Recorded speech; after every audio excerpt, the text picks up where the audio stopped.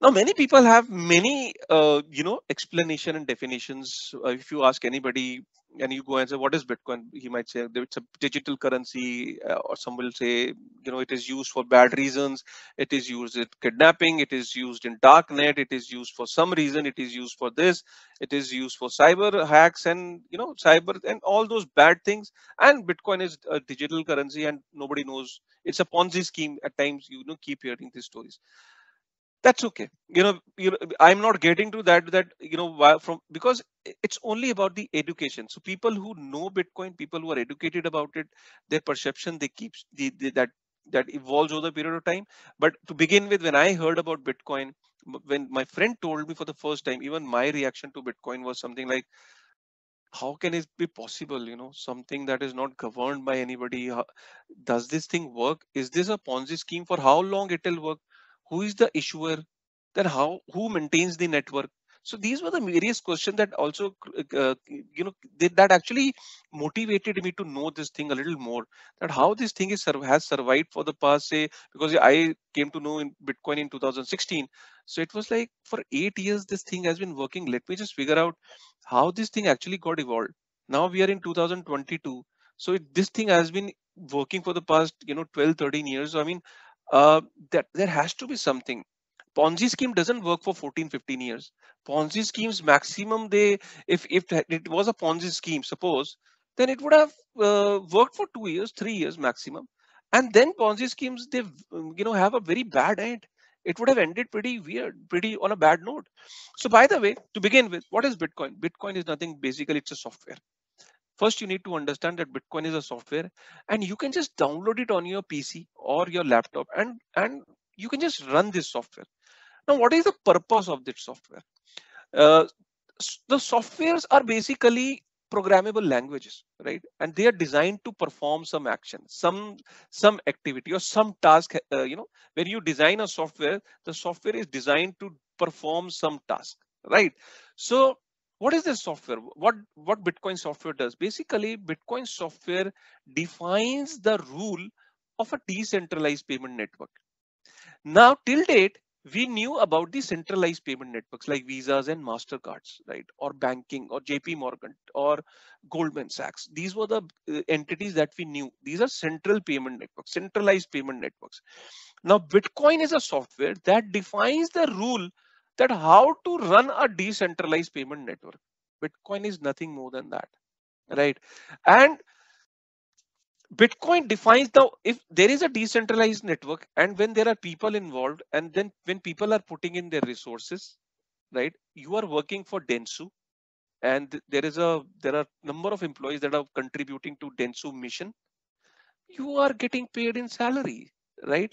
So if somebody is working in a decentralized payment network, what is the incentive? The incentive is Bitcoin, because if you are working in that network and if you are securing that network, if you are contributing to that network, you are getting incentivized in the form of Bitcoin, right? So Bitcoin is the incentive to run this decentralized payment network. So Bitcoin is a payment network also, and it is a payment as well. Like, for example, what I mean with this, like for a Visa network, Visa is a payment network. Dollar is the payment that is running on that network. You got my point? So suppose Russia has a payment network of its own. China has a payment network of its own. So it is, payment network is something else, and the currency that runs on that is something else, right? So on a Visa Master, on a Visa payment network, the currency is dollar. But on a Bitcoin payment network, the currency, the token, the incentive that runs on that network is Bitcoin itself. So Bitcoin is a payment also, and Bitcoin is a payment network as well. And what it does, Bitcoin is a software that defines the rule how this decentralized payment network will work, and those people who will provide their resources, or who will participate in this decentralized payment network will be incentivized in Bitcoin. Simple. I'm sure today you must have got a very clear definition of Bitcoin, right?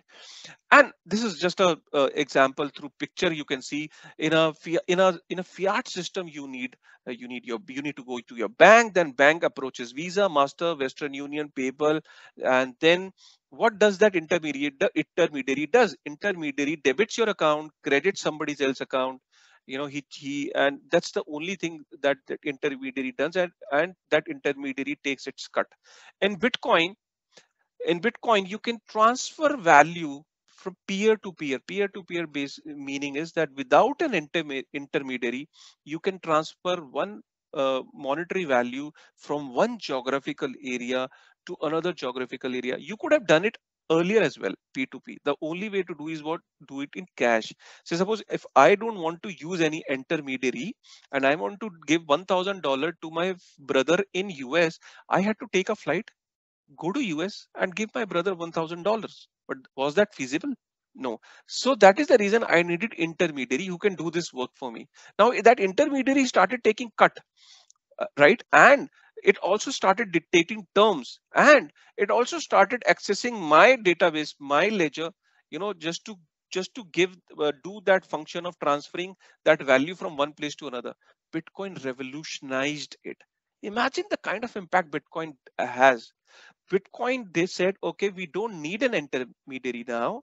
We can transfer monetary value from one place to another without relying on these Fortune 500 giants called Visa and MasterCard that have been surviving for ages and that have been multi-billion organizations just because two people, two entities want to transfer monetary value from one place to another, right?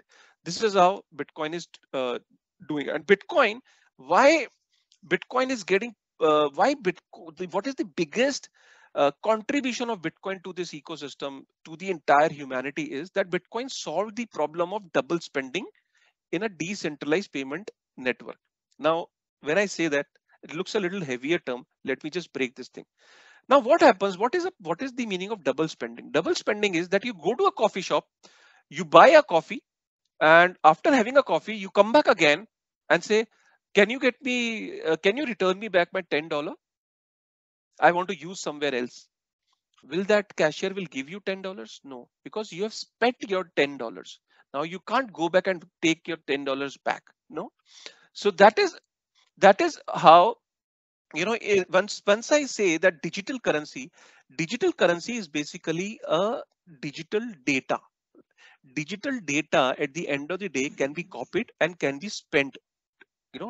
Multiple copies can be created and it can be sent over the internet. Now suppose there is a Bob, and Bob has one digital coin. That coin can be anything, right? For that matter, it is not only Bitcoin. I am talking about that Bob want to spend his digital coin. Now he can very easily spend that digital coin twice because he just need to copy paste it, create multiple copies and send it twice, right? Now, in a centralized system, what is the solution? Solution is that when you want to spend your digital rupees or digital dollars, there is the bank, that governs that Bob is not able to spend his money more than once. So the entire ledger of the individuals is lying with the bank. The bank keeps a check that Bob is not able to spend his money twice, that to a digital money twice. He should able to spend his money only once. This is easy in a centralized system. But what happens in a system like this, which is decentralized? There is no boss. People are coming in and people are going out.